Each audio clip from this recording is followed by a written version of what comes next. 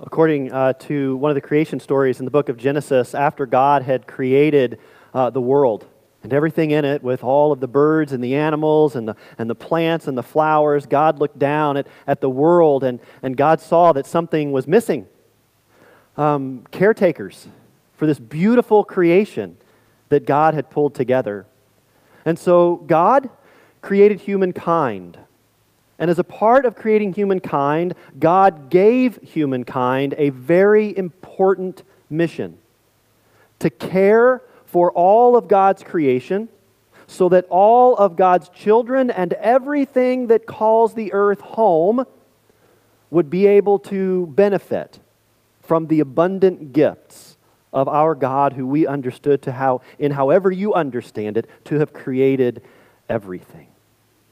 Now, the good news is that because God loves us so much, God's creation is an abundant one. God is not a God of scarcity, but a God of great abundance, and God has given us more than we could ever need for all of God's children to be okay and for the created earth to be healthy and to be in good shape. God has given us all that we ever need. But we are humans. And because we are humans, there are times that we have chosen our way instead of God's way. There are times that we have seen all of the natural resources and the beauty of creation not merely as something that we are called to take care of, but something that we are called to consume for our own needs. We've often put our own needs not just ahead of our neighbor's needs, but sometimes we've put our needs, we've met our needs even at the expense of our neighbors. And when that happens, when those things happen, the call of God and the purpose and the mission that God has given to humankind, it begins to fall short. Even though we've been given the perfect example through the life of Jesus Christ of what it looks like to love and care for the world and to love and care for those around us, we still continue to fall short. Now, whether our falling short is because of willful disobedience, or because in spite of our best efforts, we're just not perfect and no one will ever be perfect, the result is the same: that our world continues to experience brokenness and hurt. The world around us in its natural order experiences challenges and destruction, and it's not exactly what God wants to see. And even in relationships, we see brokenness. I don't have to give you a list of this. You see it all the time. Brokenness surrounds us, both by our own cause and by acts of omission and acts of commission. There's brokenness going on everywhere. Now, what God has done is God has created something in response to that brokenness. I know sometimes we look at all that and we wonder, if God is all-powerful, why won't God just come in and fix it? Well, God's given us free will. And God's given us some responsibility in that. And I believe that part of God's approach to all of the brokenness of the world is the church. I believe that God created the church with a very specific purpose. And that purpose was to be the intersection between heaven and earth. And when I talk about church, I'm not just talking about an institution. I do think that the church as an institution throughout its history has done some remarkable things, and our world is a better place because of the church as an institution. At the same time, I think we must confess that sometimes as an institution, the church has focused more on itself than on those that it's called to serve.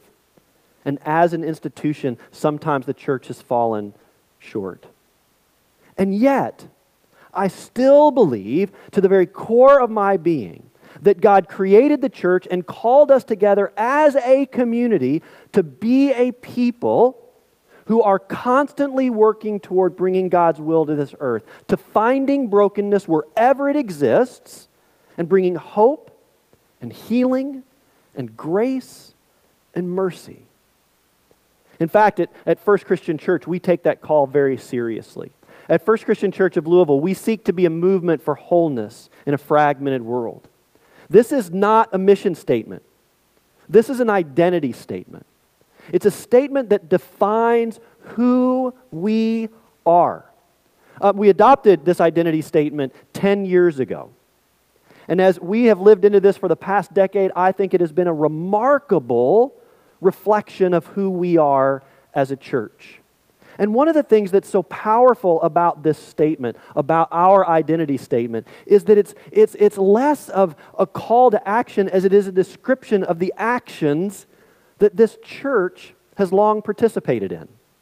From its very beginning, this church, and that beginning dates back to the 1830s, this church has been wholly dedicated to bringing healing and hope, not only to the Louisville community, but to the world far beyond Louisville. And it has done so in ways that are really, really remarkable. For example, I want to tell you just one quick story, and I've told this story before, but I think it's so important because when we as a church talk about the things that we're doing right now, it's essential that we remember where we've come from. Because as important as this statement is for us today, this statement is built upon the beliefs and practices of this church that go back generations. In 1911, First Christian Church consecrated a glorious new structure at the intersection of 4th and Breckenridge downtown.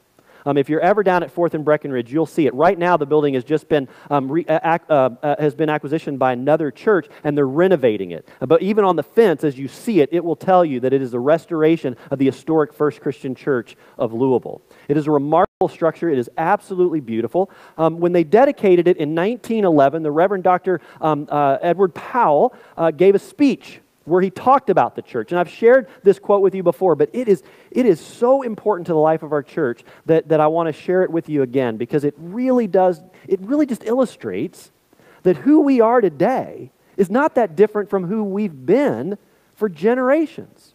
Listen to what Dr. Powell said at that dedication. What is the significance of this building? What is its high purpose? The church is dedicated here and now to the worship of God and the service of man. We have no use for such a building. It would be an impertinence to call it a church unless these two things made up its life: the worship of God and the service of man. One is not complete without the other. I want this building to be as open to the people as is the heart of God. We wish no door to be closed in the face of any man who seeks sanctuary. We want our house to be built by the side of the road, where those who pass may enter. We want them to feel more at home than even Majesty would if it should honor us with a visit. We want this church to speak a message and give forth a ministry unto all men. 1911. While the words "we are a movement for wholeness" are nowhere to be found in that speech, boy, the theme is still the same, is it not? There are two things that Dr. Powell talked about that are so important for us as a church. And reminders of those two things are hanging behind me right now.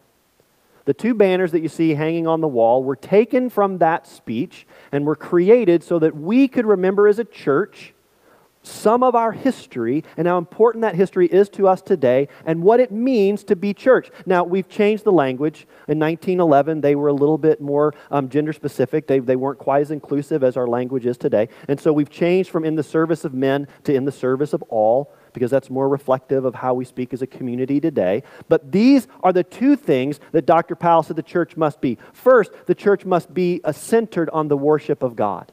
That the church is called to come together as a community of faith to serve people in a structure kind of like this, to worship and to learn and to pray and to be together. And that is essential for the church. But he also said that the church is called to serve all of humankind. And the church has to serve all of humankind, and that the church is called to serve humankind beyond its doors. The church isn't a church if it only gathers for worship and if it only serves those who call this church their home. If without service to others, it's not a church. And if we just simply serve others without worshiping and taking care of those who call this a home, we also are not a church. You have got to do both. And so as a church, First Christian has sought to work very hard throughout our history to live into those two things. You know, in 1911, it was not nearly as popular as it is in 2017 to be a place that welcomes all just as they are. I know that all means all is all the rage in 2017, but in 1911, not so much. In 1911, there were many, many churches, maybe more than not, who even had people standing at its door saying, "No, not you."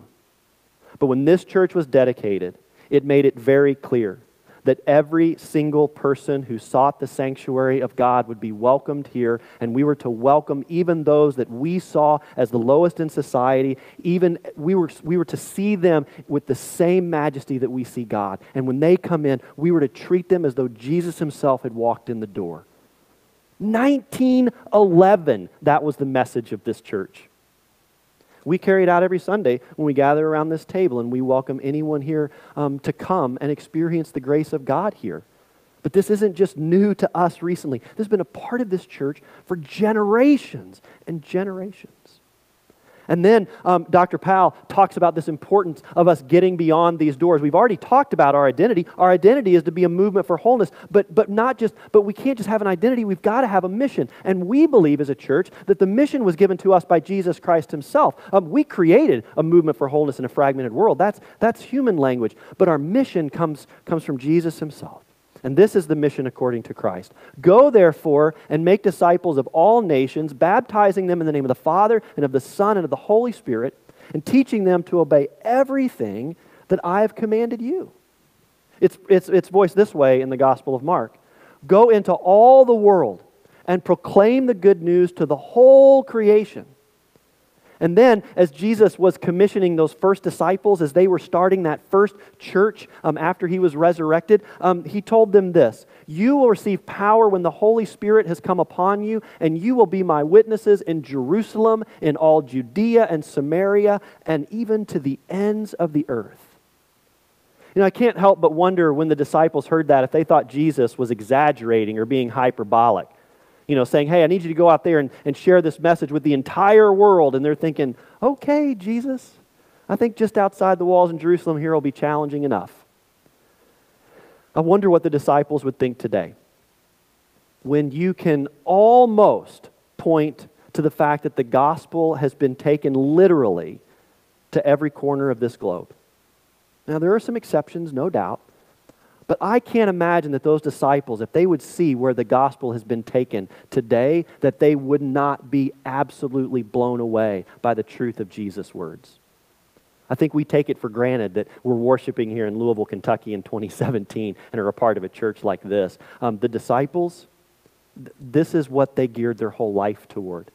This is their legacy. And it's such an incredible story.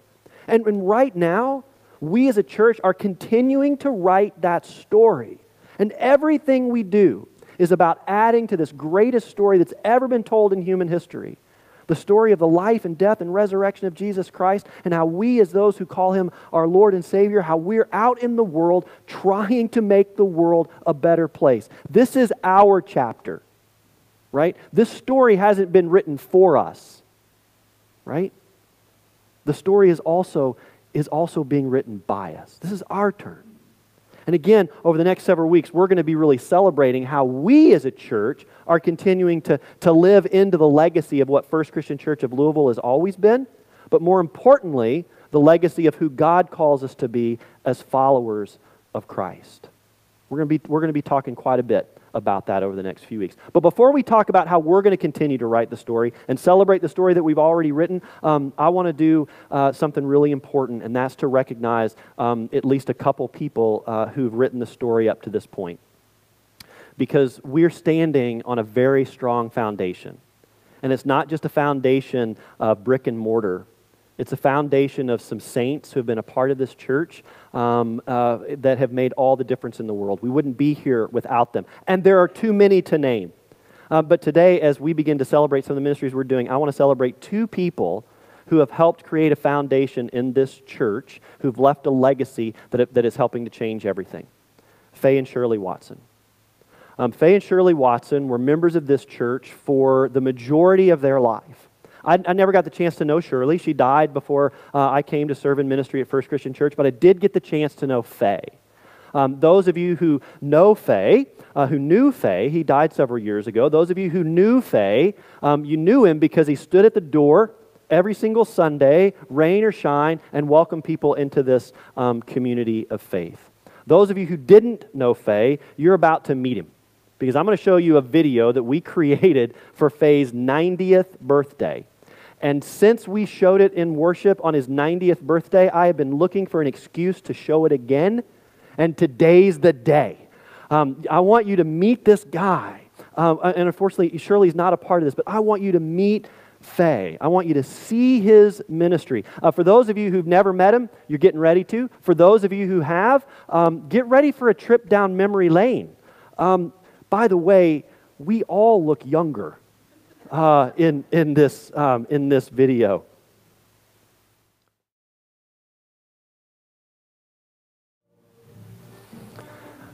I'll never forget Faye's 90th birthday. He had no idea any of this was happening, and I'm not sure he wanted any part of it, but we all knew it was happening, and we brought him in, and we showed this video, and when it was over, we gave him a plaque that was a door knocker, and everybody in the church just went crazy. Everybody was standing up, and they were applauding, and they were laughing, and they were cheering, and Faye just, I thought he might say something, but he just walked out.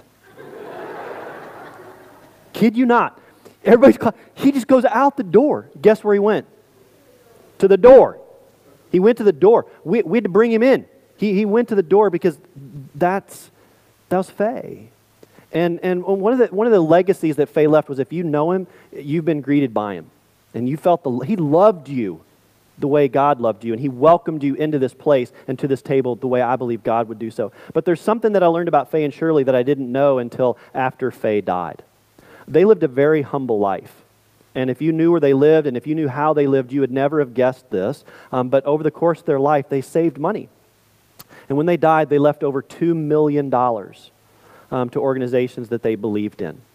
They gave over $850,000 to First Christian Church. They gave over $500,000 to Lexington Theological Seminary. They gave over $500,000 to the Christian care centers in downtown Louisville and a ministry that spread throughout the state. They gave over $200,000 to the Salvation Army.